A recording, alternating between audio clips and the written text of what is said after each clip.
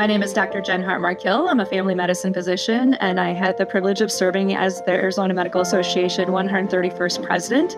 I think it's absolutely crucial for physicians to integrate screening for social determinants of health data.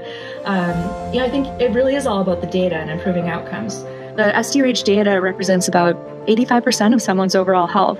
And lack of access to that data can become a significant barrier to the management plans that we recommend. So really, without the data, we have a lot of blind spots regarding when treatment options might be suboptimal or might not work at all when other factors aren't concurrently planned for.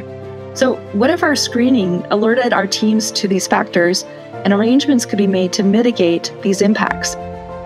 So this resource put together by the Arizona Medical Association is designed to do just that. Give you the tools and the approaches relevant to your practice and your patient population to consider this data amongst the pretest probabilities and the risk ratios and other predictive risks that we were taught to analyze and act on in our training.